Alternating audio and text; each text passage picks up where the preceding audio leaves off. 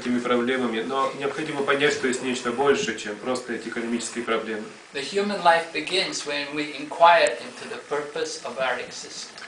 Человеческая жизнь начинается с того момента, когда мы спрашиваем о смысле человеческого существования. This is a special feature of human form of life.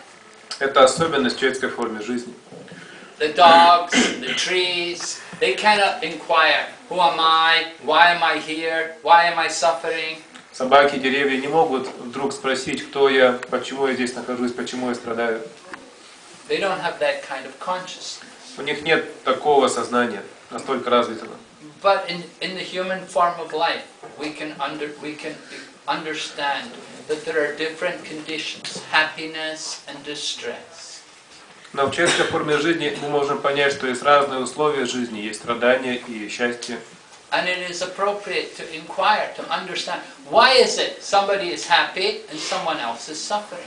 И мы можем задаться вопросом, почему кто-то страдает, а кто-то счастлив. Someone seems to be born in such an opulent condition of life, very comfortable, to have all luxury, and someone else is in a very difficult condition. Кто-то родился в богатых условиях, у него есть все удобства, комфорт, а кто-то наоборот родился в очень бедных, скромных условиях. Why is it somebody is born with no opportunity to improve their life? They're maybe handicapped and no opportunity for education, and someone else has it so easy. Почему кто-то рождается без какой-то возможности улучшить свою жизнь? Например, как-то он может быть обездвижен или какая-то инвалидность может быть. Почему это происходит? Someone may work very hard throughout their life and never make hardly any money. Кто-то может тяжело трудиться всю жизнь и с трудом зарабатывать копейки. And someone else with very little effort, very easily, so much money comes to them. А другой человек практически без усилий зарабатывает огромное количество денег. What is the cause of this? What is it God is partial to some and not to others? Почему так происходит? Неужели Бог кому-то относится, кому-то испытывает больше предпочтения, чем к другому? It's only proper for us to inquire about these things and to understand why these things happen. Все это нужно для того, чтобы у нас появился вопрос, почему так происходит.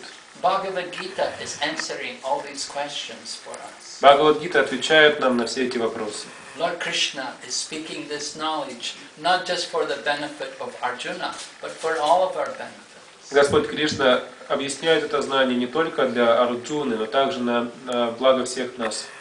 In the beginning of the Bhagavad Gita, Lord Krishna had come onto the battlefield as a servant of Arjuna, driving his chariot. В начале этой книги Бхагавад-гиты Господь Кришна пришел на поле битвы как слуга Арджуны, как его колесничий.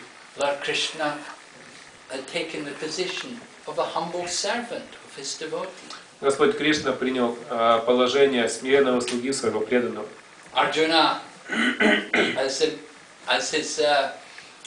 Arjuna as a warrior on the chariot, instructed Krishna, drive my chariot into the middle of the battlefield. I want to see everyone who's assembled here.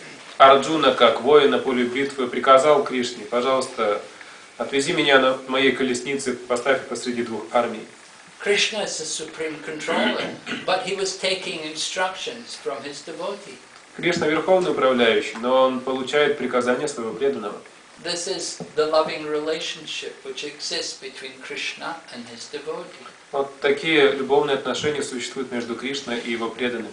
Although Krishna is the supreme controller, even the blade of grass moves under his direction, nothing is independent of him, but he becomes controlled by the pure love of his devotee. Хотя Кришна является верховным управляющим, говорится, что даже травинка не шелохнется без его воли, тем не менее он следует указаниям своего преданного.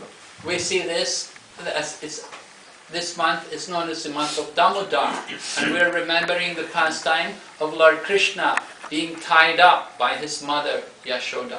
Месяц, который сейчас идет, называется месяц Дамодара. И мы вспоминаем игру, когда мама Ишода связала Кришну веревками. Although great yogis cannot approach Krishna, they cannot overcome Krishna. Krishna becomes caught, he becomes controlled by his mother. Хотя великие йоги не могут приблизиться к Кришне и победить его, но сам Кришна легко побеждает за своей матерью. It may be puzzling to some of you, how could Krishna have a mother? If he's the Lord of everyone, how is it possible that he has a mother? Кто-то из вас может удивиться, а как у Кришны вдруг оказалась мама?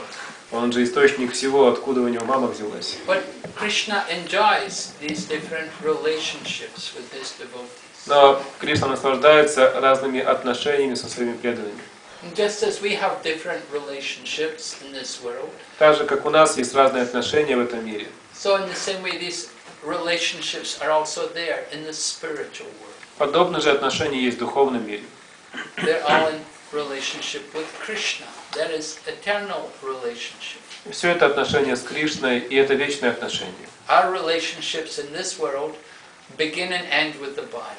Наши отношения в этом мире начинаются и заканчиваются телом. But the relationships with Krishna are eternal. They're based on the soul, not on the body. Но отношения с Кришной вечные, они основываются на душе, не на теле.